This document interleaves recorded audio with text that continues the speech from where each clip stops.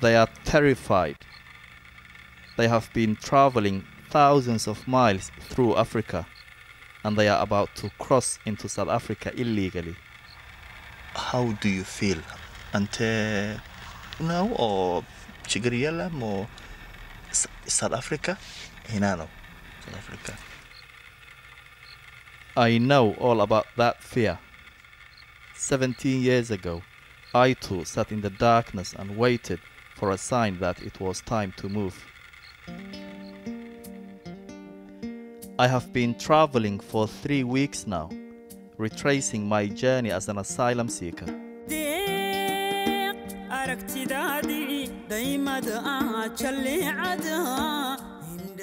I'd fled Somalia and traveled to Kenya, then Tanzania. Now we were approaching Mozambique. I crossed here all those years ago. By that time, I'd run out of money. I was tired, lonely, and scared. In this remote area, foreigners stand out. As a migrant, you feel particularly vulnerable. People are often dumped on these little islands by border officials. Hundreds have drowned, and crocodiles wait for victims. We just arrived in Mozambique. We had to move quickly. This is the only vehicle leaving the river for the rest of the day. Everyone is negotiating a space. Okay. Okay. We have to pay the boat guys. 1 second.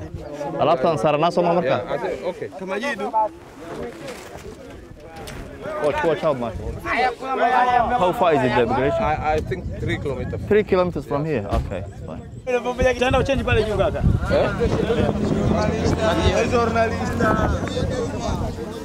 I squeezed into a space that wasn't really there. It made a cramped journey even more uncomfortable. I definitely had some making up to do. It was time to share my biscuits. The roads in this part of Mozambique are isolated. Local bandits often rob the new arrivals, so you have to be vigilant.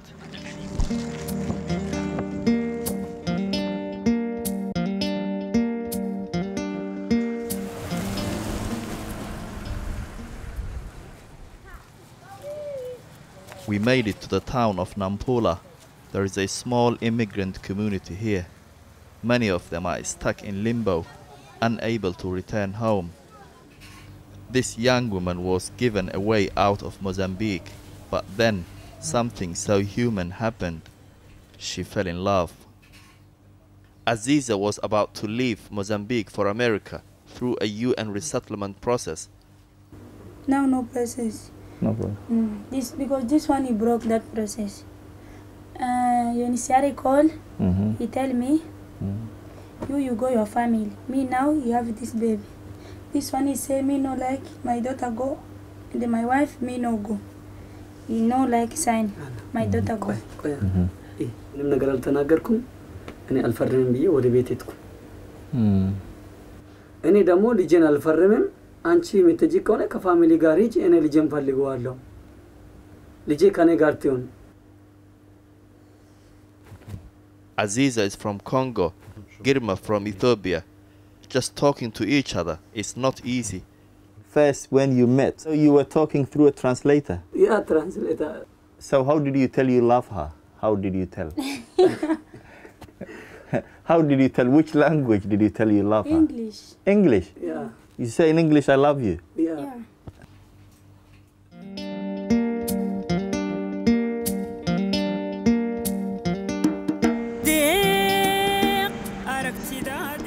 So many people are trapped on the migration trail.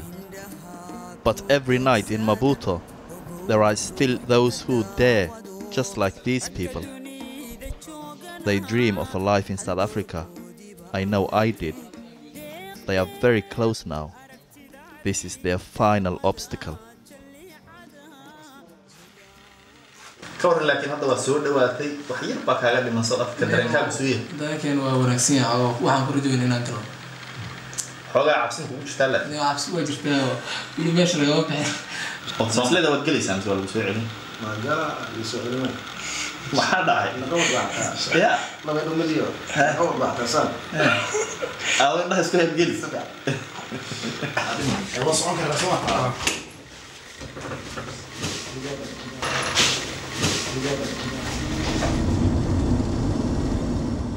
The atmosphere is tense as they begin the final leg of their long journey, driving to the South African border.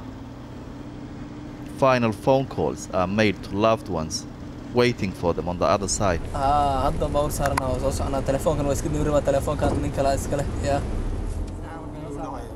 All phones are off, and we are plunged into darkness. They are given their last instructions.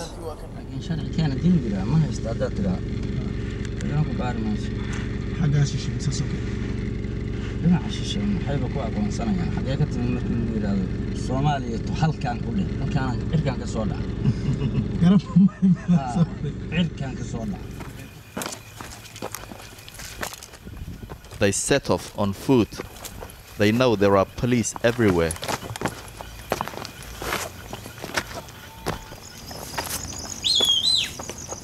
The whistle signals danger. Everyone ducks.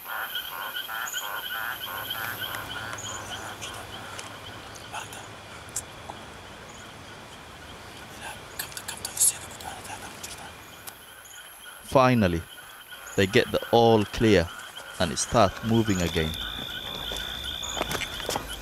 On average, 100 people do this every night.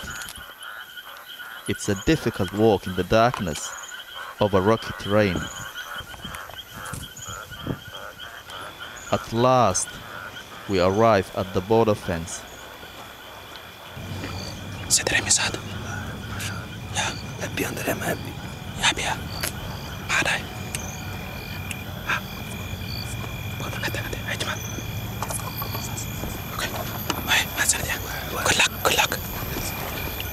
This is as far as I can go with them. They are now in South Africa, but there are still police to evade. Tomorrow, I'll find out how they got on.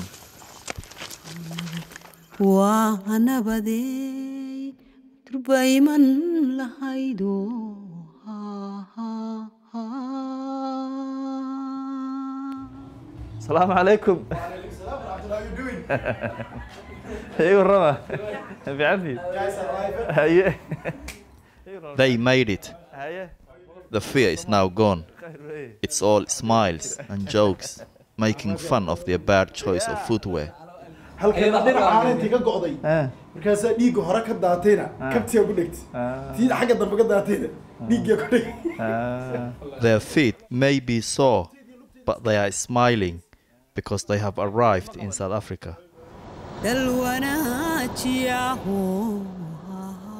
For a migrant, the great thing about getting into this country is that once you are here, you can become legal immediately. You can work.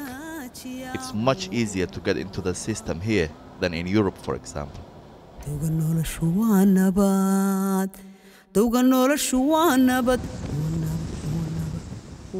I was on my way to meet a Somali man who looked after me when I first arrived here. I haven't seen him for 16 years. السلام عليكم. تسلم. فهمت. ايه. رفع عنك. إلهي ماد. الله البقل. أني وين عايشة؟ He opened his home and heart to me. His name is Mahmoud Timachile. أني رفع عنها ساتين. سكفر تعرف سكفر يسار. ساتين. ايه. Yes, لكن عرة ما ضيارين. But no grey hair. أنا كثير عرة ياش. So this man has seen a lot. A lot of people has passed through him. 15 Avenue, Mayfair. Yeah, generous man. He was helping everyone.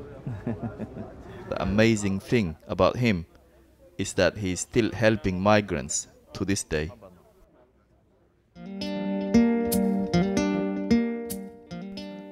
Johannesburg was my first stop, but it was the beautiful city of Cape Town where I got my first regular job. I wasn't in the glamorous part of the city. I was 30 kilometers away, standing outside a supermarket, selling crisps. We just run towards them and say, crisp, crisp, crisp, crisp. One run chips, one run chips, one run. I used to work here, selling chips. You know chips? Yeah, I know. Well, maybe I saw you sometime. You saw me sometime, no? That was a long time ago. Some customers, horrible. Yeah, they chase you away. Huh? Chase you away. Yeah. They tell you, go away, close the window, move. Others were fine, will say thank you very much. And so, but this was my spot. This was my home for nearly 2 years. A lot more happened before I made the decision to travel to Britain, where I sought asylum and learned the bittersweet meaning of the word refugee. It was all such a long time ago, but the sad reality is very little has changed. Somalia is still being torn apart by war, and people are still risking everything to find a way out. I'm sure if you ask a young man who is in Somalia today, where I was, who is going through the same experience that I was going through all those years ago, he would say, I hate everything, and I hate the world, and I hate everyone. And I'm sure he would be asking himself, what have I done to deserve this? If you don't feel safe in your hometown, in your country, and you don't have anything to eat, you don't have work, you don't have a future, you just think, I need to go and try somewhere else. I should be considering myself a lucky person, and I am a lucky person. But deep down, it doesn't make you entirely happy. Home is home. You'll be missing your family, you'll be missing the people that you grew up with. I think everyone would prefer to stay home, but it's circumstances that are forcing people like me to leave and go seek a better life.